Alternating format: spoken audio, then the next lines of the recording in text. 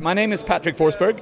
I run a company called Studios in Stockholm, Sweden, where we do live action on CGI with motion control cameras that are fully repeatable. So we're trying to invent and provide workflows that make it possible for small European countries to make films on the level of what they do here in America. So trying to democratize really, really expensive shots. We started off in 2010 with a film, children's movie called La Semilla. These movies were shot on a budget of 3 million euros each instead of the 30 or even 100 million euros you would need to do the same with the old workflows. And it's all a matter of spending the money on what is going to end up on screen. We use a Mark Roberts motion control. It's a 4.7 ton big robot that knows exactly where it is in space. We have a 450 square meter big green screen studio. So we can shoot live action on CGI, meaning that the live action will be blended with the virtual action or the virtual reality while we're shooting, so that the director and the DOP, they can see live what they are doing.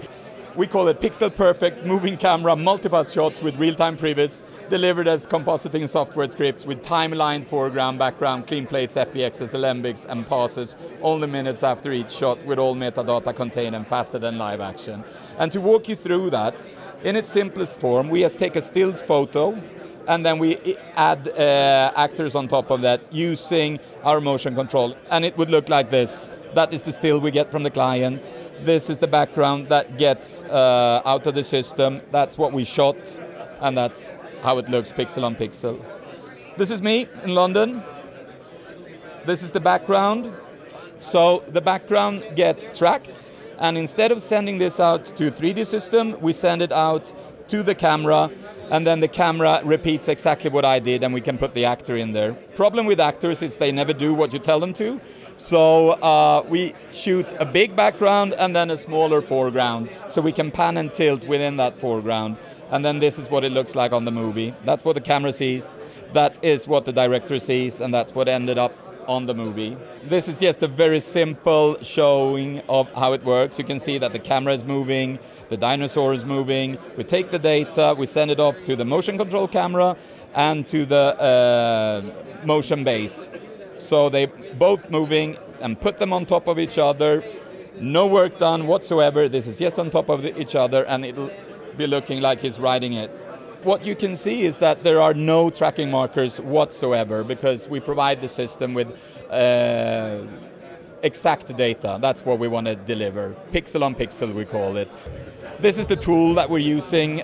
We've built it on top of Adobe products. We built it on top of Premiere Pro and on top of After Effects, and it's for our pre-visual work. May look like this. And then shooting it.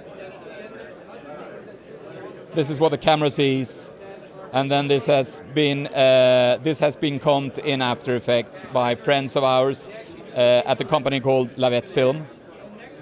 This next one, the film engine, is a totally new product, and it's like this. You build your set, then you take all that, put on your Oculus glasses, and you let the director do his recce.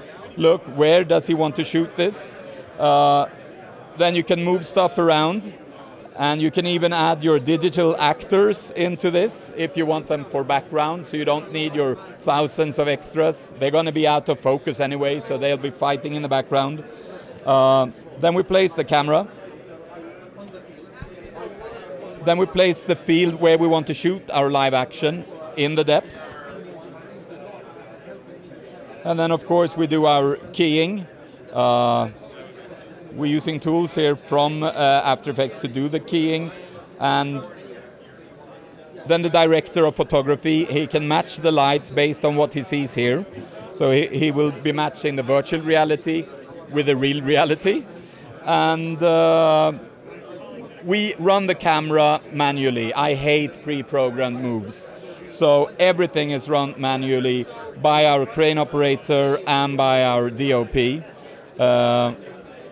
and they do that with live preview. So for directors, for actors, for DOPs, they will see what they shoot. And I think this is the secret in the sauce, that instead of shooting on green, you shoot your final production. You will understand what you're shooting. Then we go straight into editing, and this is not the final product. This is what we would call our offline. So here decisions are made. Here you do your editing, and once you've done your editing, you export this through some tools that we've built so that the post-production people will only work on the files that are ending up in the movie. But also, while you're shooting, you can send everything off straight out to the internet. So like if you're from here, you would probably go with your DOP and with your director and probably your producer to Stockholm, Sweden. You could have your full team here, and they will have all the files literally seconds after we shot, so they can start working, comping, editing, etc. So like I said, we're doing this because we want to democratize the right to shoot really cool motion control and CGI work, and be able to shoot it on a budget that works for European filmmakers and not only for the really, really big American ones.